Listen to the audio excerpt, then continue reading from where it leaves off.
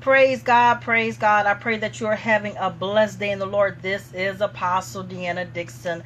I pray that God is just doing things that you never thought. But I want to talk to you about something that God was actually putting on my heart, my mind, my body, and my soul. So go ahead and please press tag and share button. This is what God was saying. You know, when you start a new year, everybody do the same old thing. Come on, somebody, hallelujah. A new year resolution. You know, some churches going to go on a 21-day fast, right? Come on, somebody, hallelujah. As if the rest of the time you don't need to fast. Come on, somebody, hallelujah.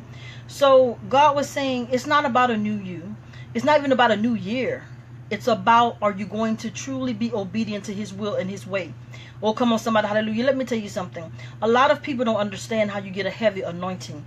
The heavy anointing comes with sacrifice. It must be a sacrifice. Sacrifice of your life, your will, and your way. Come on, somebody, hallelujah. That means that I can't do what I want to do. I can't go where I want to go. Come on, somebody, hallelujah. Let's be real. When that temptation comes, that means I got to rise above it. I got to run if I got to do a Joseph number. Or come on, somebody, hallelujah. So my question this year is, are you truly going to serve God or your flesh? Because the world, even the church right now, is focusing on materialistic things, or focusing on platforms, brands. Y'all notice I've been saying that because that's been in my spirit to say that. Just focusing on everything but God.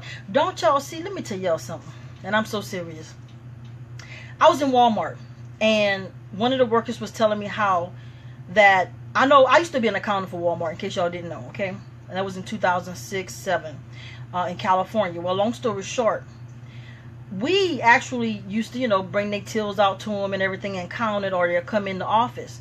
Well, this worker was telling me today that now they have to place their hand on some kind of whatever monitor and they get the cash out like that. Y'all don't see what I'm saying? They ushering in slowly but surely. They got to put their hand on the computer or whatever, and then it identifies them. Y'all know what I'm saying, huh? Mark of the beast is coming, because that's the way that's the way it's gonna come anyway. To where that chip is going to go in your hand or your forehead. And that's the only way you're going to be able to buy or sell. What am I going with this? A lot of you are not prepared. And I think, and ain't no thinking, I know that's why God is allowing it to be a slow ushering in of New World Order. Trust me, they probably would have did it yesterday if they could. God is trying to get the body of Christ to get on board. God is trying to tell the body of Christ, hey, you guys worrying about the wrong thing. You're not ready mentally and spiritually, and definitely not emotionally, because everybody's on that grind. And I'm gonna say it like this, we have gotten like the world, because I'm part of the body of Christ too. We have gotten like the world. We so busy chasing dollars. Not that I'm about to separate myself from, because I don't do that. So busy chasing everything that's not of God.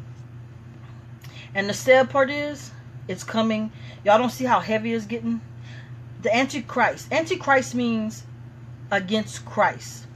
You guys don't see what's happening? How the evil is protruding in every facet of on your job, in your home, in the streets, even at church. Come on, somebody, in nursing homes. They're fighting in nursing homes now. Come on, somebody, hallelujah. Y'all don't hear what I'm saying. I was ministering to somebody tonight. You can't beat this with a gun. You can't beat this with a knife. You can't beat this with all the other weapons. It has to be a powerful prayer life, honey, because that's evil. We're talking about a supernatural. As a matter of fact, Ephesians tells us we're wrestling against what? It's not flesh and blood, but wickedness in high places. That means from the top to the bottom. You guys don't understand what's happening? That means get your prayer life together. That means start really being obedient.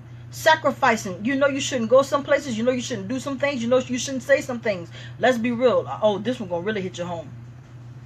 You shouldn't be with some people. Oh, some of you have married some people you was only supposed to be with for a season. As a matter of fact, I'm going here. Baby, that was your assignment, but you married it. You didn't marry your assignment, and now you don't wonder. You wonder why you're catching hell. I'm just being real with you. Come on, somebody, hallelujah. So it's time to get back to the basics, the biblical application. And I'm going to tell you something else too. Y'all know this Saturday I'm having the grand opening of the church. I mean, it ain't no big thing to me, grand opening, but I'm excited because I'm not coming like most people are coming. And I got to tell you what thus said the Lord. I'm not going to be preaching like y'all think. I'm going to be teaching.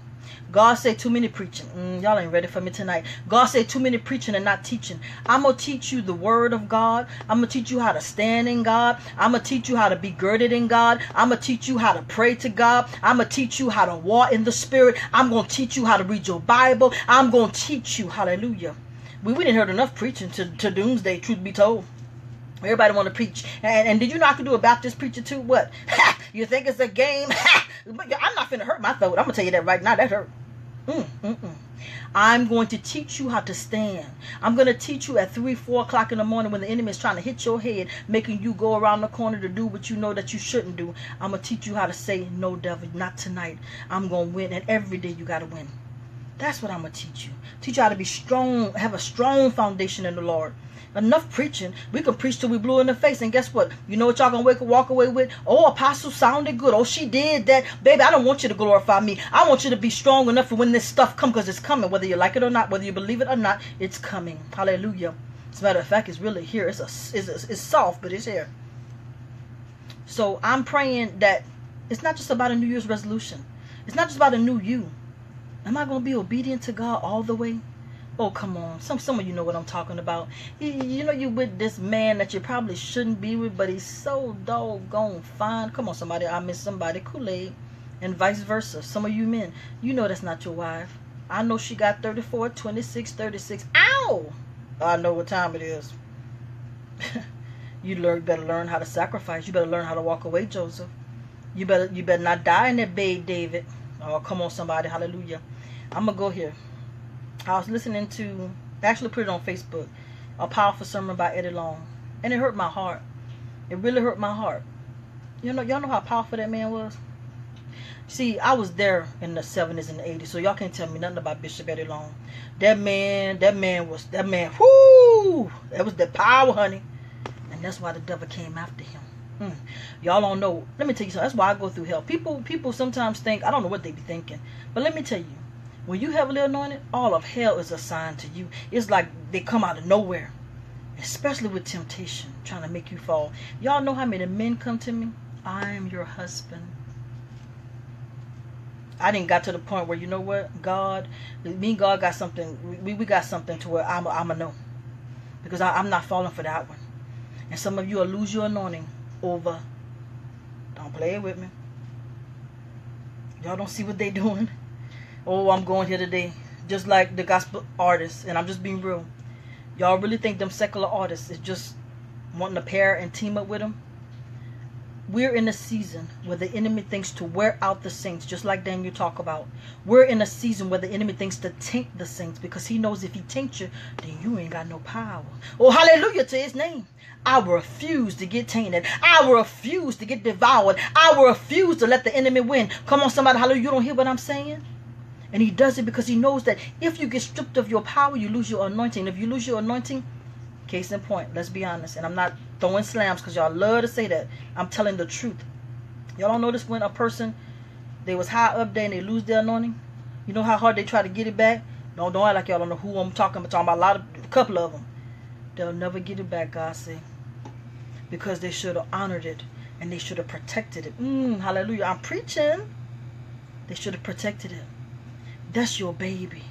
God has gifted you and you're supposed to protect that baby. I don't care who come or what come. You're supposed to protect that baby to the end, honey. I don't care if it's a mother, father, sister, brother, husband, wife, cousin, lover. You're supposed to say, hey, get out the way, because ain't nothing coming between me and my Lord, my God. Hallelujah.